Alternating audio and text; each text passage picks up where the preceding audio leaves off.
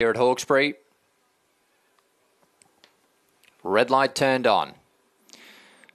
All clear from behind. They're off and racing now, and Squeeze Box stood there and missed it 1 length. Monty VB gets a clean start from the inside, also showing speed. The well-backed Media World, and it breaks out of the pack now to take up the running. It's Media World, half a length Trajection. Great White Shark into a great position early. He's just a little bit keen. J-Mac trying to get him to switch off. The outside of Monty VB. Trafalgar Square clipped heels there.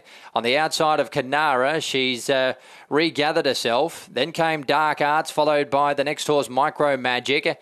They were followed by Squeeze Box, and the last one was Commanding Artist. Nash went back from the draw. To the side they go. Media World, 3/4 of a length Interjection as they work to the side.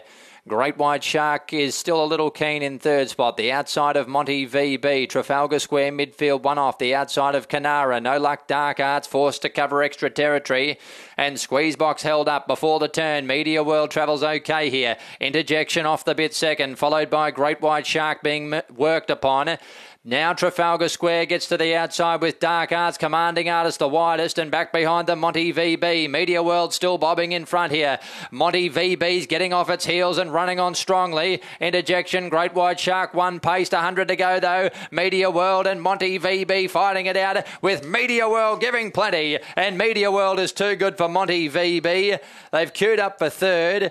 Interjection, Kanara the inside, Great White Shark, Trafalgar Square. Behind those then was Squeeze Box, Dark Arts, Commanding Artist didn't finish off, and Micro Magic was tailed out. On Speed dominated the first.